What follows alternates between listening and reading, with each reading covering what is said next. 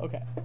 Now this one is going to be the messiest arrival of sufficient competent evidence genealogy that you'll probably ever find, and it's better proof than some of the other things that I had, even though it's going to be very, very messy. Now, there was, to make a long story short, my great-great-grandmother was, her name was Alfield Burgess, and she married a man named John Stewart Chichester, and he was the son of Alfred Augustus Chichester. And they divorced by 1930. They were married probably around 1912, if I remember right. And they were divorced by 1930. My grandfather passed away in 78, when I was about 8 years old. Was born in 1913.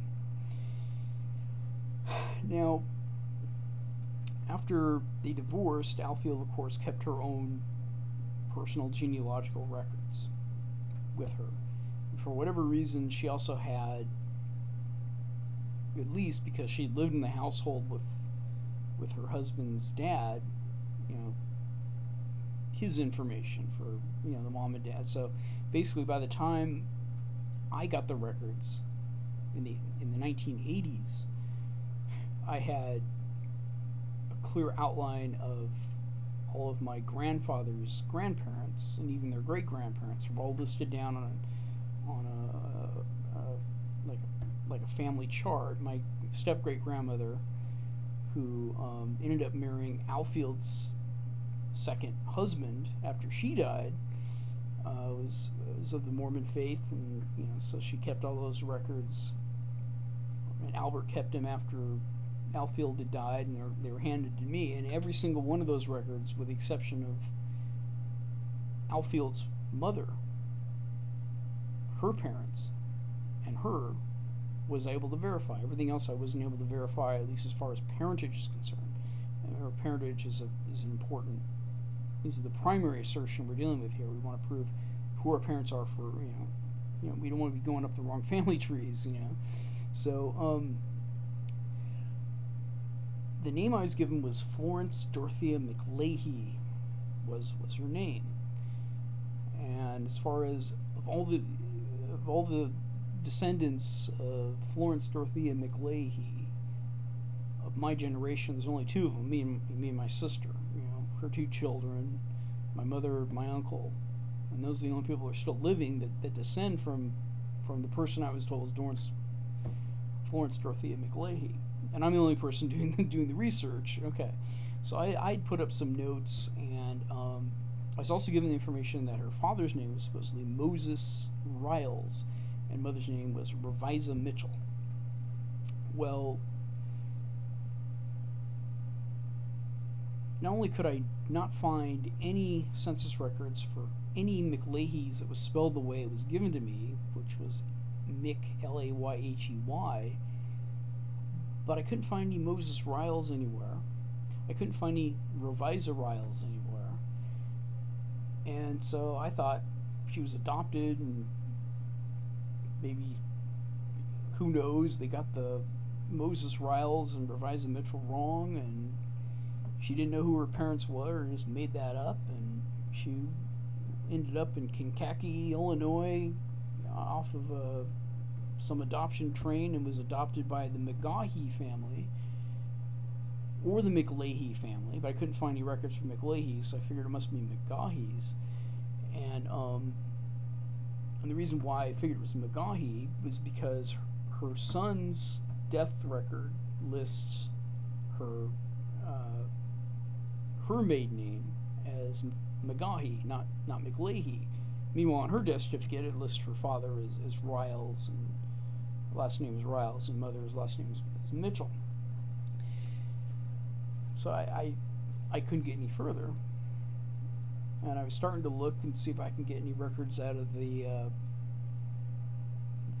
New York Orphans Asylum, because they were said to go over there, but the records didn't seem to be that complete. There's no databases to search online of children that were in these asylums. No scanned records. Just seemed like a dead end, and I gave up. Last thing I decided to do is just look at Ancestry's One World Tree entries at one point and just see, maybe someone's got something in the notes, maybe someone's figured something out. Take a look, and I see a message about, hi, I'm a relative of Florence Dorothea Mc Layhey, it said. It said that I know her as Dora Skiles, and she, I also found a record of James D. Skiles getting out of prison, and she was going to go to live with his sister, Florence F. Burgess, at Plymouth, Indiana.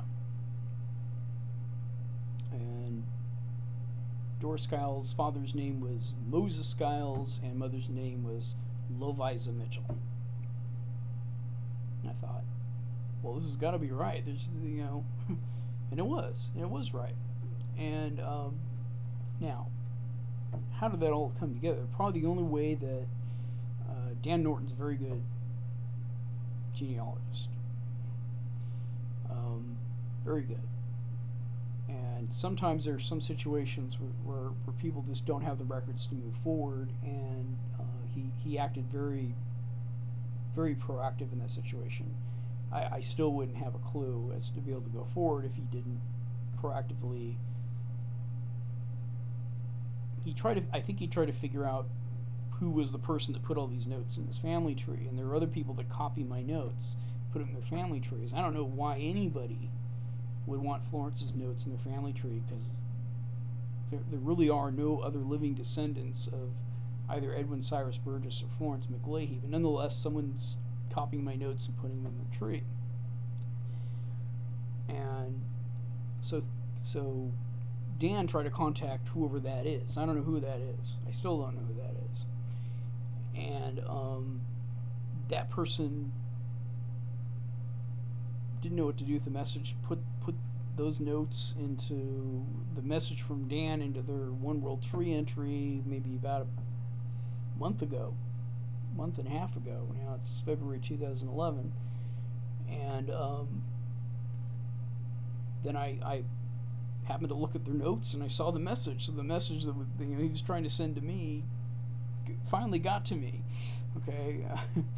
Okay, so and then I searched the genealogical message boards, because I tried to contact the person that had the tree up. They didn't respond. So then I searched. I found Dan, and I contacted him. I got some more details about this part of the family, and now I'm starting to work up the Skiles and the Mitchell line, but I can't get as far as what some of these compiled genealogies say about at least George Skiles, where they claim he comes out of Norway or Sweden in the 1600s. I can't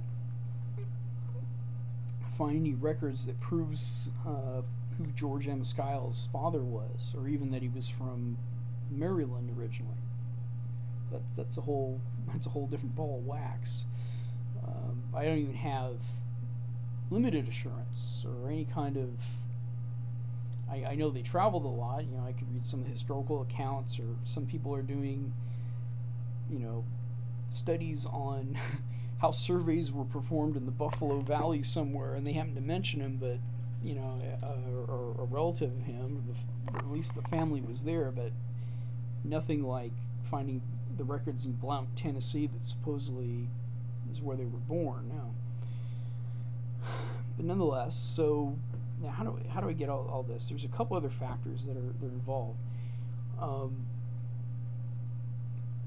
One important factor, very, very important key factor that I know is with the same people, is that Florence, as she was calling herself when she was married to Edwin, was living in Plymouth, Marshall County, Indiana, probably in 1910, and I'm pretty sure 1910, 1920, and either one of. In fact, I think it was 1930 as well, and for those right in the time when James D. Skiles was paroled and going to go live with Florence Burgess. There was also an old age pension application in Plymouth, Marshall County, Indiana, for an Edwin Burgess, wife Florence, daughter Alfield, and son Harold, all of which Harold, of course, his death record lists his mother as McGahey. Where did I get McGahey? Well, when I look at Dora's census records in the 1870 census, she's age 1, which was another problem that I had already solved, though. In Florence's death record, it lists her as being born in 1859, but all 4 of the censuses that I saw with her in it, 1900 through 1930, all had her born in 1869. So I knew when I looked at the 1870 census with Dora in it, age 1, that was also another reinforcing piece of information. So even though the death certificate was wrong on many counts, it may even have Mc Layhey on there. It just isn't on the Ancestry.com index. You got Mc Layhey wrong. You got the last name Riles wrong. The first name Louvisa wrong. All those things were incorrect. In that case, the death certificate is a part of the sufficient competent evidence, but the overall evidence as a whole constitutes the sufficient competent evidence. But anyway, the fact that this James D. Skiles names a sister, Dora, and that this names a sister, F. Burgess. We know F. Burgess was born F. Skiles, or we draw that conclusion, that inference. And because there was only one Edwin Cyrus Burgess, and I know Florence was married to Edwin Cyrus, I know it's the same family. The death record tells us that. In the 1880s, Florence had left her, by 1880, Florence was not living with her mother, Louvisa, who had remarried a man named Begtal. Meanwhile, Moses Skiles had disappeared, or something happened to him. No one knows, no one could find any record of him, newspapers, anything. Researchers have just assumed he was dead by 1880. All of her brothers and sisters had actually gone to live with, I'll leave the details of that for Dan Norton to, he's probably going to do an article on it, so I'll leave that to him. But basically the bottom line is, not the why, but the general idea is that all of her brothers and sisters had ended up moving to different households, changing their last names, and changing, in some cases, their first name, including Dora, changed it to Florence. My record said Florence Dorothea Mc Layhey. It's in Dora, Dorothea. It's a little bit enforcing. But anyway, but in the 1880s, she was living with John McGaughey. There's just another reinforcing piece of information.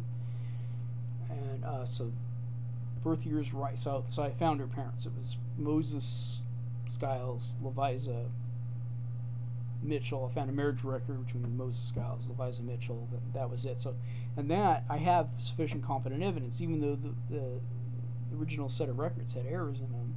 I have compensating evidence, and that compensating evidence is sufficient competent evidence. So I have reasonable assurance that she is my great-great-grandmother, and that was a 10-year mystery that was solved in 60 seconds after I read Dan Norton's message. And I think that he was doing some work, and he was looking for some descendants of some individuals that he was studying, and I think he went searching for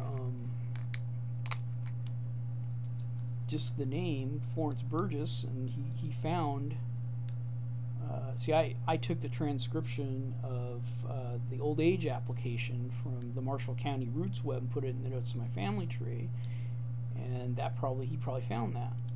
And so then he attempted to contact the person that had copied my notes, I guess, and which is okay. I believe in that, especially when the evidence is sufficient and competent. By all means, copy. There's nothing wrong with that. I'm just amazed at how easily this could have never happened. It's so humorous about it. So anyway, that's that. Good thing for him that he did what he did, and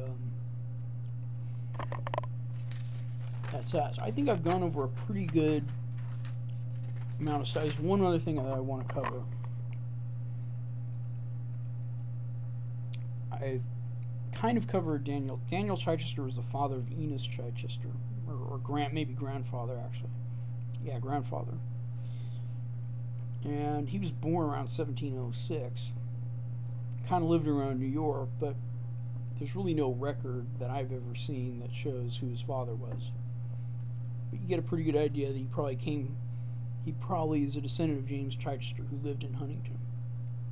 But the one thing I do want to cover is the Mary Adams that married Samuel Webb.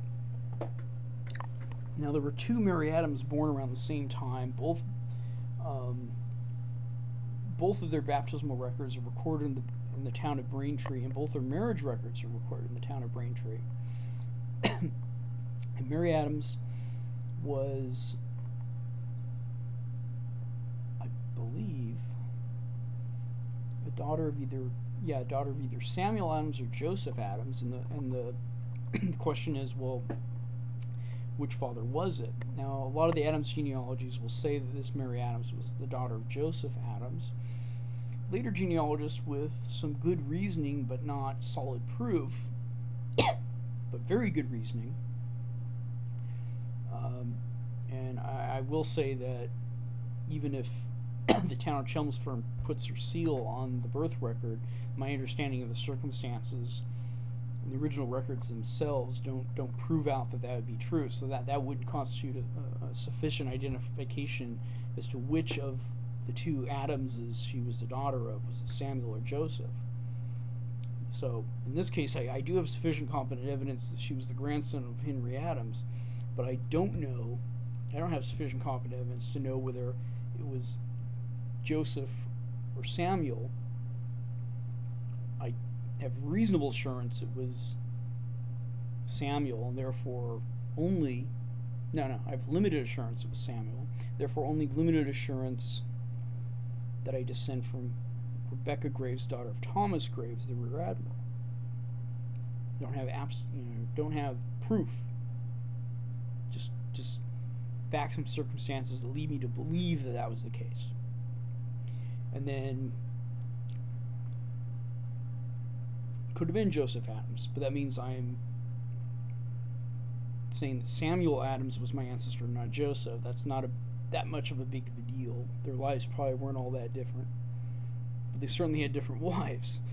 For the most part, when you're in that kind of situation where you have sufficient competent evidence to prove up a grandfather but not a father, it's self-correcting on the paternal line, but it's not self-correcting on the maternal line. So just keep that in mind. It's not just because the last name of the individual can be proven out of the paternal line, don't forget about the maternal line, because the maternal line is just important. Certainly, my last name's Leone, so I'm not an Adams. So, yeah, obviously don't forget that in the maternal line is just as important, if not more, just as important. Hopefully, maybe I'll just go over some of these points again, just to review. Okay, and I'll stop and I'll go over them.